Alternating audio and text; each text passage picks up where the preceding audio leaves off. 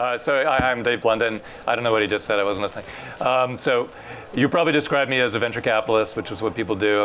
It annoys the hell out of me because my entire life I've been a technologist. I went to school right here. I teach a class, a technological class right in this room. And I was one of the first, I was actually the only person on campus doing neural networks when I was here between 1988 and 1991.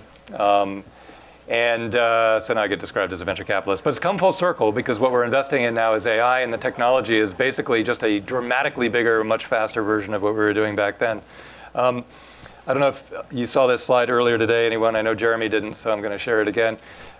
This is just the remarkable acceleration of the compute going into these large AI models.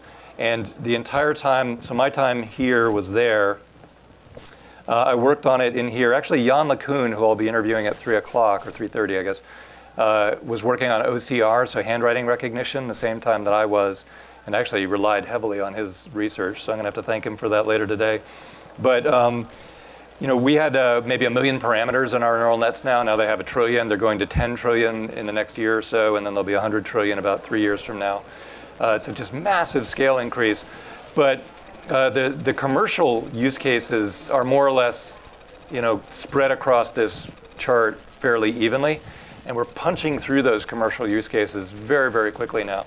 The acceleration right here comes entirely from mapping the neural nets onto GPUs. So nowadays we run them on these things. This is Jensen Huang.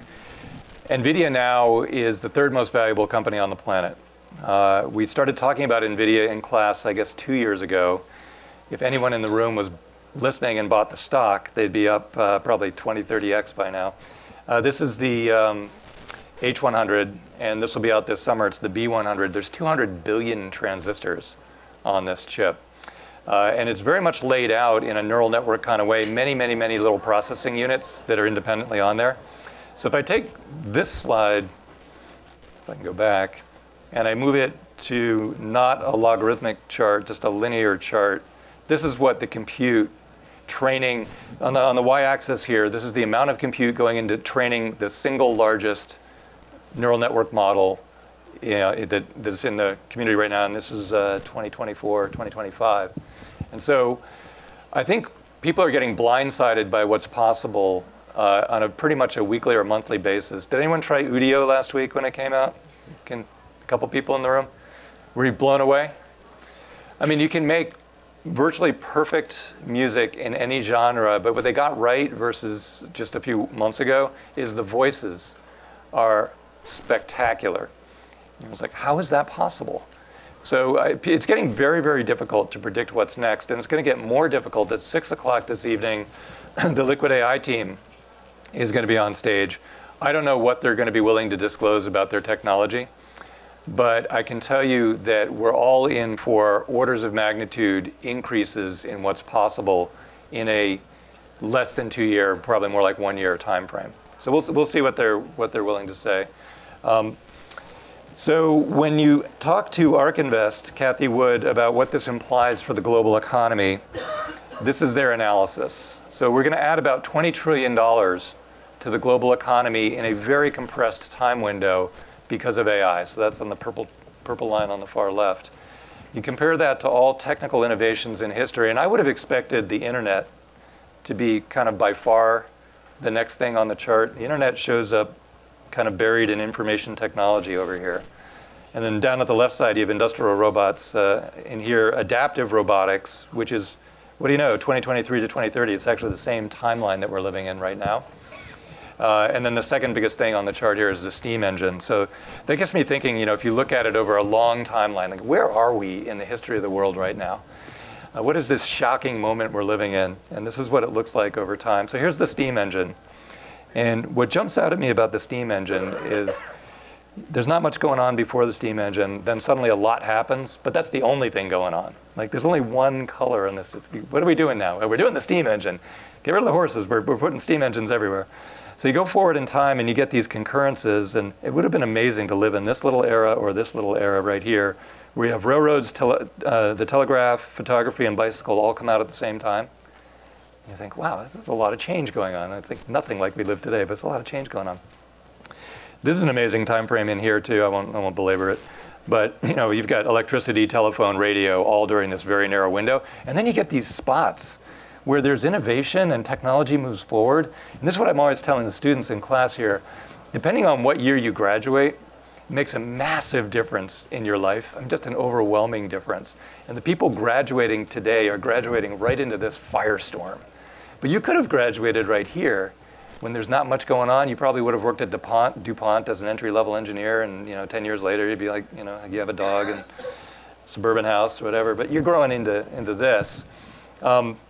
So the other thing that kind of surprises me on here is the integrated circuit, the invention of the microchip, which is in here.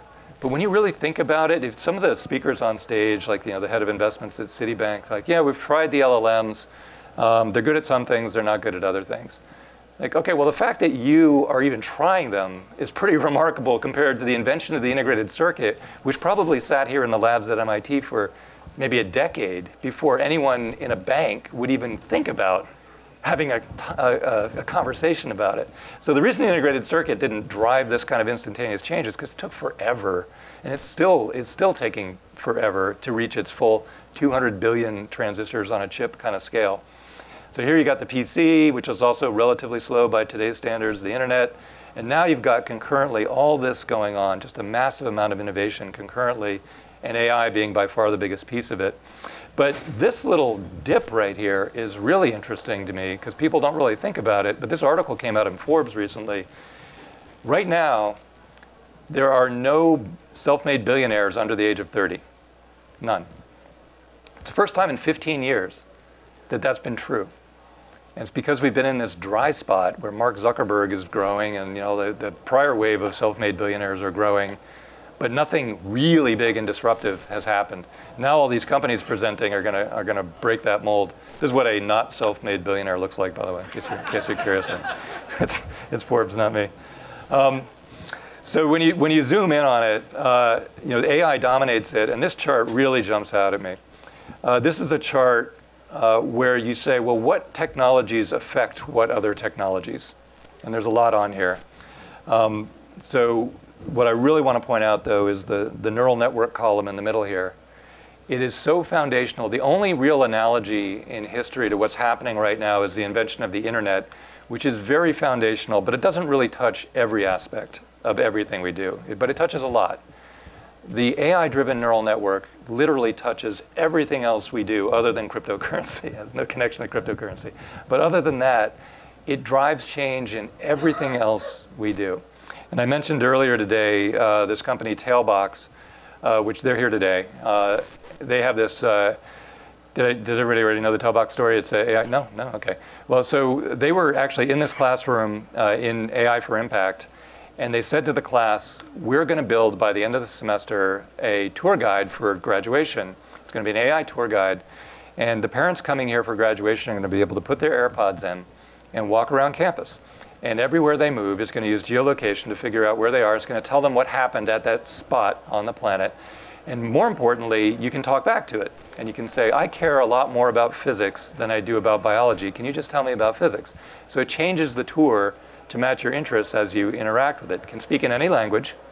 And we're going to get that out on graduation day. Like, wait, the two of you are going to build that by graduation day. And they did. And they did, and they became a funded company right after that. But what really blew me away was I ran into them over in Kendall Square, and they said, hey, Dave, we got to show you something. We added a tour spot on the pathway here, and it's where you founded your first company. I was like, okay. And they said, and it's in your voice. It's you telling the story in your own voice. I said, where'd you get my voice? I said, we just scraped it off the internet. Okay. So they put a headset on me, and the story that it told was perfectly accurate. It was dramatically better than what I would have said. I mean, it dug up facts that I had long since forgotten, wove it into a beautiful little story. It's like, oh my God. And they said it took less than 15 minutes to add that tour stop. It's like, okay. Now I can see where this puck is going. This is just too exciting. But my point with this is that business model, first of all, two people getting that done in a semester is mind-blowing, but that's what's possible today. But it also requires the convergence of voice recognition technology, voice synthesis in other voices, translation, LLMs, so that it has an intelligent dialogue with you, and geolocation, which we've had for a while, and probably a couple of other things that I'm not thinking of right now, all coming together concurrently for those two students to turn that into a company in a single semester. So that's the kind of convergence that's being driven by this technology. So that was my only message today. I appreciate the time.